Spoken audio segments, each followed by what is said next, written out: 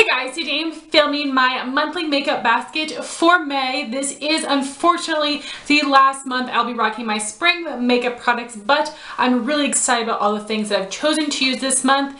And I'm usually super excited to move on to the next season of products, but I really like my spring makeup a lot more than my summer makeup. But in summer, I get to use all my coral blushes that I love so much. So pros and cons, but I'm still loving makeup nonetheless. So last month, I introduced my new way of talking about products in these videos, and you guys seem to really enjoy it. So I'm going to continue doing that. So before I get into all of these products, I'm going to show you the overview of my drawers. So here's an overview of all of the drawers in my monthly makeup basket. Top row from left to right, we have my nail polishes, complexion products, and cheek products. Bottom row from left to right would be brow products, eye products, and lip products. Here is an overview of my nail polishes. Here is an overview of all of my brow products. Here's an overview of all my complexion products. These are all of my cheek products. These are all of my eye products. And these are all of my lip products. On the left are lip care items that always stay in here, but on the right are the colored lip products that change from month to month. And now I'm going to give you the nitty-gritty details on all of the products. So if you guys are curious to see how I actually pick my products out of my collection, I do have an entire video on that, as well as sharing with you guys my top 5 tips for makeup baskets. I'll have that video linked up here, as well as in the description box if you guys would be interested in that. So starting with nail polish, I originally had chosen 5 different shades, but I just recently got 5 new polishes in my collection that I don't want to wait until next year to use. I want to use them now, so I figured I would go ahead and try these out so I can give you my thoughts on them. And all the polishes are just so much fun. My first polish is what I'm wearing on my nails today. This is from the Sinful Colors Vanessa Hudgens collection, which you can find at Ulta, and this is the color Spaced Out, which is a really pretty shimmery pinky purple color. And the other 4 shades are ones that I purchased from 90 Lacquer. 3 are from her new spring collection, and one she's had on the website for a while, but I just recently purchased it. And this is June 2016. If you're unfamiliar with 90 Lacquer, it is a brand that was created by JustFace90, who is an amazing polish YouTuber. And this just seems like a really pretty purple. In some of the swatches, it appeared a little bit lighter than this, so I'm hoping that I will enjoy that one on the nails as much as I'm thinking I will. And then from her spring collection, I chose different colors and formulas that I don't usually gravitate towards, but I have really... And then from her spring collection, I chose 3 polishes I wouldn't normally gravitate towards for either the color or the finish or formula, but they just looked so freaking amazing in just the swatches. I had to try them out. So fingers crossed, I will love these as well. This first one is Cottontail, which is a really cool pink with silver and gold glittery pieces in here. I think this will be super foiled and dynamic looking on the nails. It's not going to look like a straight up pink, which is nice because I don't love pink polish. Then I have this color Budding, which is like a lime peridot green, which is so pretty. I don't wear greens like this, but again, it looked amazing in the swatch.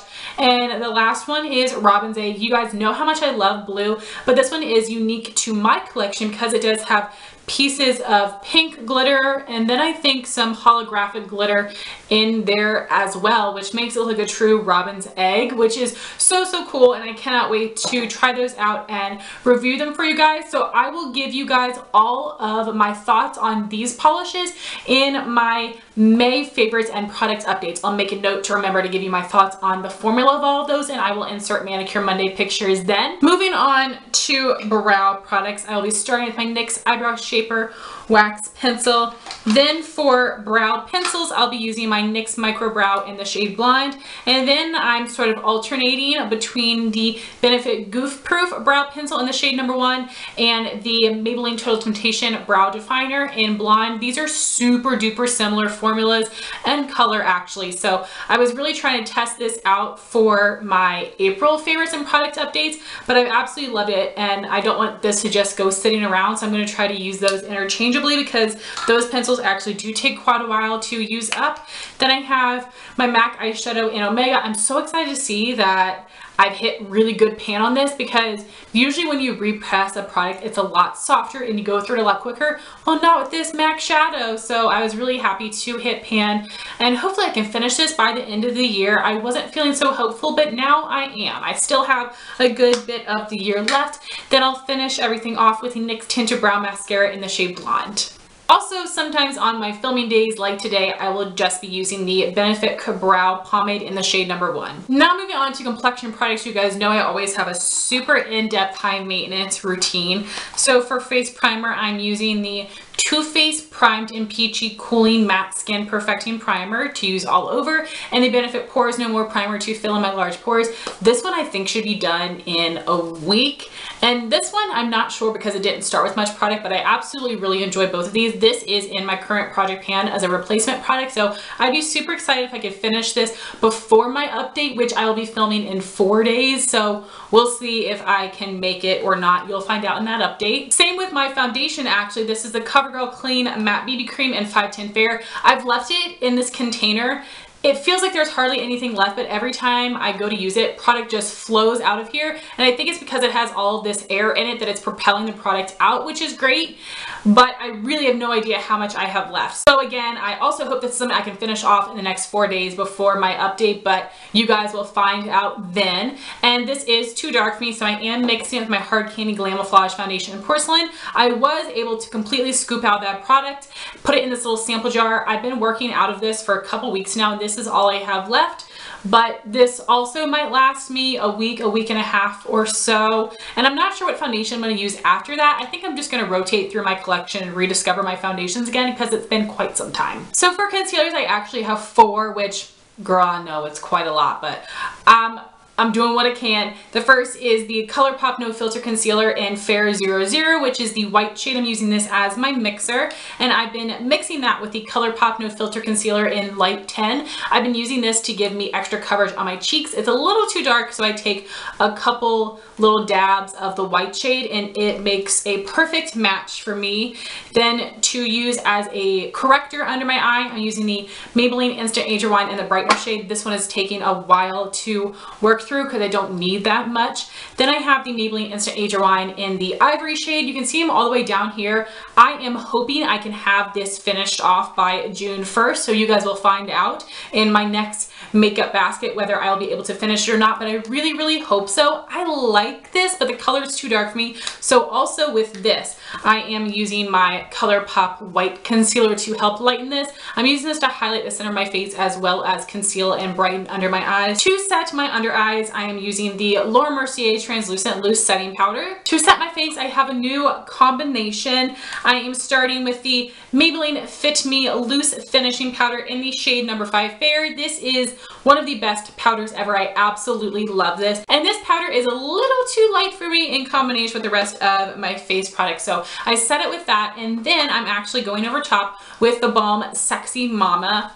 This is what mine looks like. I've hit major pan, and this is supposed to be a translucent powder, but it actually is not on my skin tone. It's too dark for me, so it probably would look translucent on a medium skin tone, but for me it's too dark and it oxidizes. So I cannot use this as a touch-up powder or with any other powder that already matches my skin, or it looks way too dark and orange and warm. So what I've been doing for the past couple days is trying out this combo. So I'm completely setting my face with a Maybelline Fit Me and a damp sponge, and then I'm going over top with my Real Techniques powder brush, taking a light dusting of this all over, which helps adjust the shade but not make it too dark. I also do not like this formula for a touch-up powder because I end up looking really cakey once I'm oily for some reason. So this is where I am right now. It's a pretty shallow pan, and I wanted to show it to you now because I am going to repress this to hopefully help me finish this off by June 1st as well. So I'm going to take a before and after picture of repressing.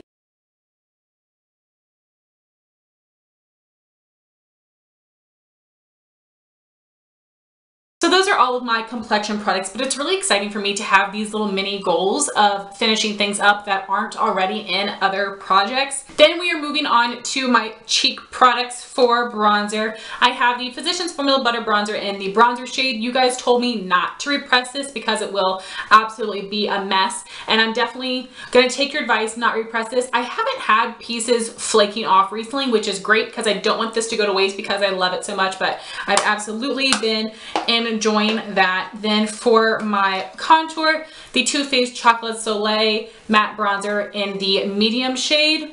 It literally looks like I haven't touched it at all. There is zero dip in this pan and I've been using it every day, but it is very, very pigmented. For highlighters, I have the Pixie and Aspen Ovard in London Luster and the NYX Duo Chromatic Highlight in the shade Snow Rose. I haven't really been using this one as much because I just prefer the Pixie one, but sometimes I mix these together, so I'll try to use this one a little bit more this month. And then I have 4 blushes picked out. The first is from MAC. This is What I Fancy. It's a satin finish, a light warm pink. This is not my favorite blush. It was from a limited edition collection, and you guys know how much I love my limited MAC blushes, but this one was not in special packaging, and I truly do believe I would have liked it better if it was, which I know makes no sense, but it's a pretty color and it's a good formula. I just haven't been reaching for it, so having only 4 blushes to use this month should make me use it more, should being the operative word. Then this next blush, I've already worn it once and absolutely fell in love so far. This is the Too Faced Love Flush Blush in the shade Funfetti. This was part of a special collection. It came with a palette. My friend Jean sent this to me. It's really a beautiful core when you mix all these shades together, and it is a matte finish. I cannot wait to wear this more. I already feel like it's going to be in my favorites just after using it that one time. I absolutely fell in love with the color, and the packaging is so cute. It looks like Polly Pocket. Love, love, love. And then my last 2 blushes I mentioned in a recent Throwback Thursday video, and these are blushes that I'm wanting to test out to see if I still love them as much as I used to and if I really need these shades in my collection. So that would be the Milani Matte Baked Blushes in Delicioso Pink and Bella Rosa. I know I like the formula, but it's really if I want to keep these colors around, so I definitely need to test these more to make that final decision. So moving on to eyes, first I have my Milani eyeshadow primer, of course. Then for eyeshadows, I have the ones that are in my project pans. I have my spring ColourPop shadows in Z palette that I've been using every month, and I will also be doing either a palette of the month or a review and demo. I'm not quite sure and would love to know your thoughts. So I'm going to go ahead and show you the palette of the month palette. This is the Balm Meet Matte Schmaker, and this is the newest palette to Balm, I believe, at least the newest in the Meet Matte line. So basically what you have in here are 6 duos. You have a shimmer and a matte in each duo, and I want to test out the formula and review them for you guys, but I don't know if I want to do looks using all of them because I'm going to be filming these looks when I'm doing my other videos, and these are not springy shadows. Now, it's my fault I chose it for this month, but because this is a newer palette, I want to give you my thoughts on it now. So let me know what you think. I definitely want to use it some, do a demo for you guys, and obviously I have to test it out enough to review it, but I just don't think these shades go with the rest of these spring makeup products. But let me know your thoughts on it. If you're okay with me just doing a review and demo like I did with my Dose of Colors eyeshadow palette review, which I'll link up here, or if you want me to do my typical palette of the month where I show you different looks using all the shades in this palette. So let me know what you guys would like to see. So the rest of the shadows are the same that I've had in these previous makeup baskets for spring. So this is my Spring Z palette. I love it so much. The eye look I'm wearing today is using 3 of these shades, and I actually really enjoyed this look. So I'm hoping to continue using this and come up with more looks using these shadows. Then I have my ColourPop Super Shocks that I barely used at all. I've either been using those powder shadows or these shadows in my project pan, so I would like to use these some this month, but I'm also really focused on trying to really work on my project pan shadows, so we'll see what I actually end up using. This one here is Snapdragon, which is a matte finish. Then I have the shade Daddy, which is a pressed pigment finish. ColourPop just added some new items to the Ulta website, and these 2 shadows are available there, which I think is exciting, and hopefully that means these are permanent because they are really, really cool shades. Then the other one I have here is Flower Shop, which is a pearlized finish. Such a beautiful shade. I have pan on all 3 of them, so I already know I love them. but it would be nice to actually use them more, especially because, as we all know together and have learned here, and I'm sure other places as well, Super Shocks do dry out. So then I have my project pan shadows, and as I said, my two ColourPop ones are the ones that I'm really going to focus on this month because I want to hit my goals on them very, very badly. And compared to my powder shadows, these are the ones that are definitely the most likely of hitting my goal on. So this one is the ColourPop Super Shock in Just for Fun. I really just have around these edges, but I want to finish this one completely this month. And even though I've been able to blow through these relatively quickly, this one has been taking me a little bit longer and been a little bit tougher to work through for some reason, but I love the color so much. And if they re-promote this shade, I'll definitely repurchase it. I like it that much. And then the other shade is Belladonna Lily. It's a matte finish, and I just want to hit pan on this. It has a good dip, so hopefully if I use it 3 or 4 times, I'll be able to get a good amount of pan. So these are really going to be my main focus this month, as well as testing the palette of the month shadows. But the other ones I have are my Makeup Geek shadows. This is Shimma Shimma Bake Sale and Tan Lines. These two mattes I use for transition and crease with both of my ColourPop shadows, so I'll be able to use those quite a bit, but I won't be focusing on Shimma Shimma this month. I'll use it some, but it's not a priority for me at this point since I only have 1 month left in my project pan. And then along with Shimma Shimma, I was using the Maybelline Color Tattoo in Barely Beige, so I probably won't use this one a ton or have a ton of progress on this because I only use it with Shimma Shimma. I still have in here my MAC Pigment in True Chartreuse.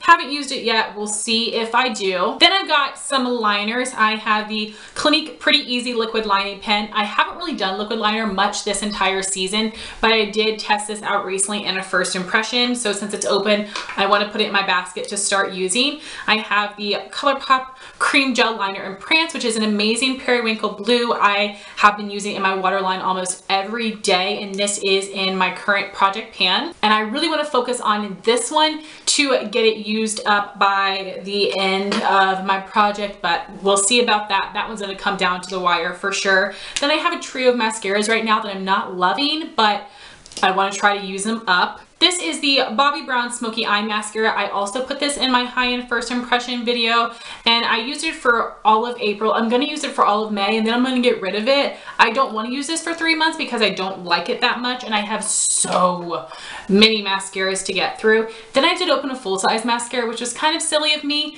but I think I can use this with a bunch of the deluxe sample mascaras I have. This is the Jessie's Girl Dial-A-Lash. It's a very wet formula and it's a plastic bristle brush. Most of my deluxe sample size mascaras are a natural bristle that give a lot more volume, but this one is good for length and separation. So no matter which mini mascara I use next, I think I can combine it with this one to really get some nice lashes. And I have been enjoying that one so far, but for me, lengthening and separating mascaras, I only like when I'm combining them with a volumizing mascara. And then I'm also using my CoverGirl Clump Crusher mascara. It feels like there's not that much product in here, but it felt like that to begin with. So I'm just going to continue using this for a while because it does a great job of separating. And I really enjoy this one, but it's just an okay trio right now. And lastly, we have my lip products. I have 7.5 items here. They're all swatched on the back of my hand, and these particular lip products are all neglected. They're ones that I've only used a handful of times, and I'm hoping that I can use them all at least once in a video this month, so you guys can also let me know your feedback on how you think it looks, and hopefully come up with some great makeup looks to go along with these lipsticks to make me love them and use them more. So we'll see how that goes throughout the month. The first item is one I may have only used one time. It is the Urban Decay Vice Lipstick in the shade Criminal. It's a comfort matte finish, which is definitely my favorite formula. And this is a beautiful warm pink. And this is a lipstick I've never really known which season I would like it best in, so I'm going to try it this year for spring. My next one is the reason why it's 7.5, because it is a lip combo, mostly focused around the lipstick, but I do have a lip liner that I really only use in combination with this color for some reason, so I want to use them together to get some use out of the lip liner. So the lip liner is from ColourPop, and it is the shade Polite Society, which was part of a limited edition collection. And this is a beautiful warm pink color. I don't quite know how to describe this. It's definitely not coral or brown, but not pink. It's a combination of all of them for some reason. I can't describe it, but I really love that shade. And then the lippy stick I'm pairing with it is Hype Girl. It is a matte finish. This is my all-time favorite ColourPop Peach lippy stick, and I had to purchase a ton to find my favorite. This is the perfect pink tone peach. It isn't too pale, and especially with that lip liner, it works really, really well. And I do enjoy the matte finishes, so I'll be excited to rock that combination. And I hope I still love it as much as I used to, because recently I've been trying some of my favorite ColourPop lippy sticks and not liking them anymore, which has been a huge disappointment. And then I have 5 liquid lipsticks. The first is from Dose of Colors in the shade Rosebud. This is a very, very pale pinky purple color. I'm a little nervous for this one because it is so pale, but I'm so pale that I hope I can make it work. My next lip product is the Dose of Colors Liquid Lip Cream in the shade Lychee, which is a rosy pink color, and I do plan on doing a review on these liquid lipsticks very soon, and this is the 3rd shade that I'm needing to test out, so I'll be wearing this one very soon and probably in that review video for you guys, so you will hear my thoughts on that formula coming very soon. Then I have 2 Anastasia liquid lipsticks. I have the shade Crush, which is a light pink color. I always thought it was cool, but it looks a little bit like a warm pink nude.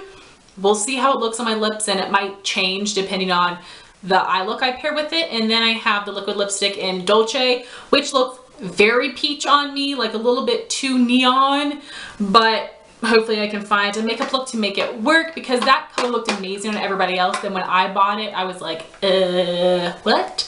And then the last one I have is the ColourPop liquid lipstick in the shade Fresh Cut, and this is an ultra matte lip, and it looks like a really pretty rosy pink. Here are swatches of all the lip products: Urban Decay Criminal, ColourPop Hype Girl, ColourPop Polite Society, Dose of Colors Rosebud, Jouer liquid lipstick in Lychee, Anastasia liquid lipstick in Crush and Dolce, and the ColourPop Ultra Matte Lip in Fresh Cut. So guys, that was my monthly makeup basket for May. Please let me know your thoughts if you tried any of these products. I would also love to know what things you plan on wearing this month. Please answer the poll question and let me know your thoughts on what I should do with the Balm Meet Matchmaker palette. Thank you so much for watching this video. Please like, comment, and subscribe, and I'll talk to you soon. Bye guys.